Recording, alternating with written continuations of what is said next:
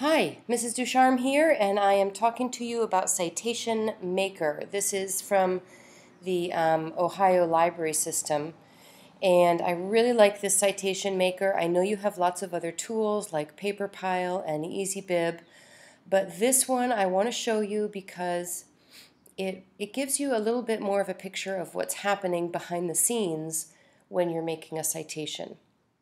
So it starts out like this. And the first thing that you do is choose the type of source that you want to cite.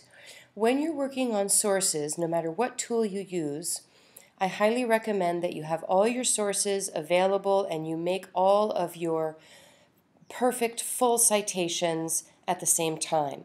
All of the tools will make it possible for you to put your citations in and then export all of them into a document. So I'm going to do these one at a time, and the first type of source that I've chosen is this one here, book or encyclopedia. One thing I like about this is they give you some examples to start with, and then you go down and choose the things that apply to your source.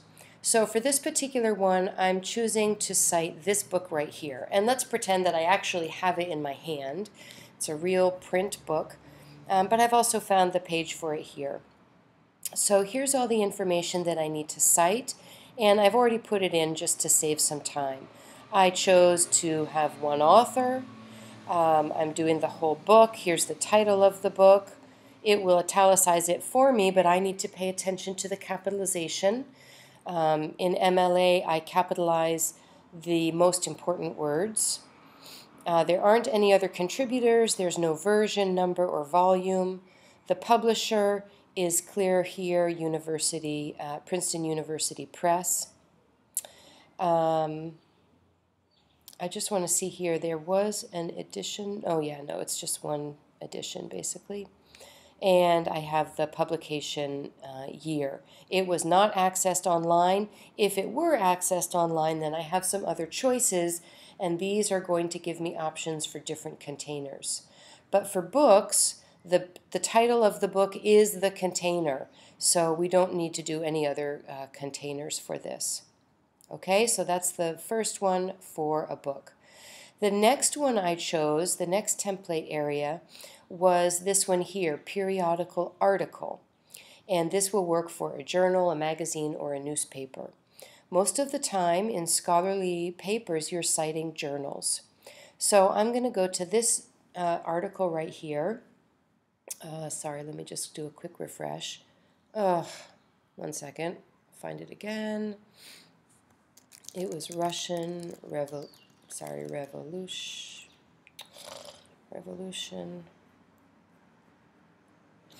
And I chose, let's see, I always choose full text. And I chose in subject this one here, and it was this one that I chose. Now I just opened it like this because I want to show you that the article, it's available in PDF. When I open that, it looks like this here. But sometimes if I'm working just from the PDF, I don't see some of the citation information that I need. So that's why I want to also show you this view, because here I have the name of the journal and the issue number and all of that kind of stuff. So in my Citation Maker, I have one author. I filled that in. I'm citing a journal article. I've got the name of the article and the name of the journal. That's going to be the first container. Okay, so here's the name of the article, and then the name of the journal is here. And then I put in whatever I can find out about the volume or issue number. Sometimes there isn't anything given, so I just leave it blank. I have the publication date. You'll notice that the date is listed as July and August 2017. I'm going to put just July because that's the first month given. They don't have an option to do both at the same time. The location in this case is going to be a page number, and it's clearly given here. I can also see that in the PDF down here, 77, page 77. And then for this one, was it accessed online? I'm going to say yes, it was accessed online from a library database. And this is where I'm onto my second container, and it is EBSCO History Reference Center. The location I will get from the permalink. So I'm not going to take this link up here. I'm going to choose what is called the permalink and grab it from here. When I do that, the citation maker tells me clearly, do not use the HTTP part, so I'll take that off. Okay, so I've done everything I need to for the periodical. The next type of source I wanted to show you is for a video recording. We use a lot of videos in our research, which is fine. So I have here a YouTube video from Epic History TV about the Russian Revolution. Pause that, baby. And I've put in already the information. So I'm going to choose here, it's the whole recording, okay? If I chose one individual, it would give me the option to highlight, oh, I'm going to talk about the director, or I'm going to talk about the producer, the screenwriter, or maybe the actor, okay? So I'm not going to choose one individual. I'm citing the whole recording. And I'm going to say that it's an episode of a series. It's not the whole series of something. It's not like all of Downton Abbey or something, or all of one of those PBS specials. It's just one particular episode. And I've got the title of it here and the title of the container. In this case, they say title of book, but it's actually the title of the series, which is Epic History TV. I don't have any other contributors that I can find, no other authors or anything. There's no version or number given. I am going to give credit to Bridgman Images as a publisher because they make a point of saying that Bridgman Images has made this possible. I have a publication day, which is listed down here. This is the date that it's published, and so I'll include that. The location, I'm not going to put in here any particular number because here I have the option to do where it is located on the web.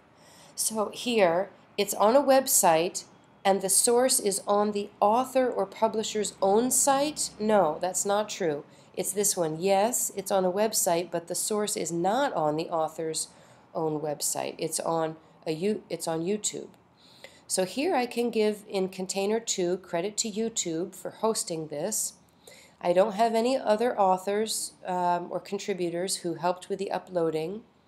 I do know when the video was uploaded, but the date of that is going to be the same as this up here, publication date, so I am not going to repeat it. I have the web address, which is the location, and so I'm done with that. Okay, so we've done 3 different kinds of citation. I want to show you here how it looks when I've done them all at once. So here I've done my 3 citations, and they show down below. When I finished, I chose sort all. So I created my citations one after another, and then I chose this, sort all. When I did sort all, it put them in alphabetical order. Okay, remember that this is the first one that I actually made, the book, but when I do sort all, here it shows alphabetically. Notice here the Russian Revolution comes before Selskine. That's because it goes by R for Russian. Okay, now one thing I really love about this tool is that when I choose to save this as a Google Doc, it will go into my Google. It gives me all these different, sign in, choose your account, whatever. I do that. I allow it to do its work, and it will give me this, which does not need any formatting help. All I would do is take this out. I would just take this thing right out. Okay? This is perfect. It's reverse indented. There are no empty lines. I'm absolutely loving it. I'm totally done. I would rename it with my own, paper, but it's complete. So anyway, I'm a huge fan of this tool. The way to find this, just as a friendly reminder from the library website, we're on the student badges page, and we're on citation badges, and we're using this one here, Ohio Library Citation Maker. Okay, and you can find it other places too. Like the other place you can find it, just briefly, is here under Citation Help. And I've put it here because I really love it. There's one for MLA and for Science APA. Okay, so highly recommend, and I hope you enjoy that.